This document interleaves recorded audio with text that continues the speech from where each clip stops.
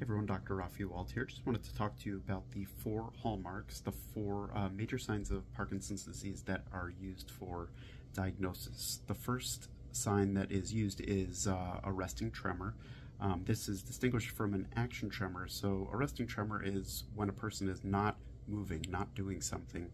And generally it's a unilateral upper extremity resting tremor which just means that it is going to be one of your hands or arms or thumbs that shakes when you're not taking some kind of an action.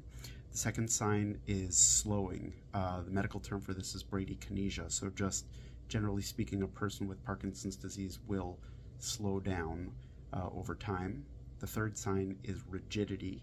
A lot of times people with Parkinson's disease experience muscle rigidity, and this can be seen in a sign called cogwheeling rigidity, which is when the doctor tries to move your arm for you and there's a lot of stiffness to it.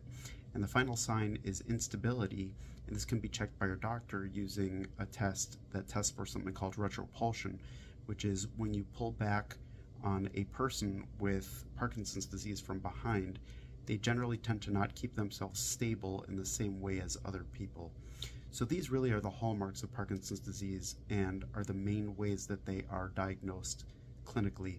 I hope this information helps. I will talk to you all soon. Bye-bye.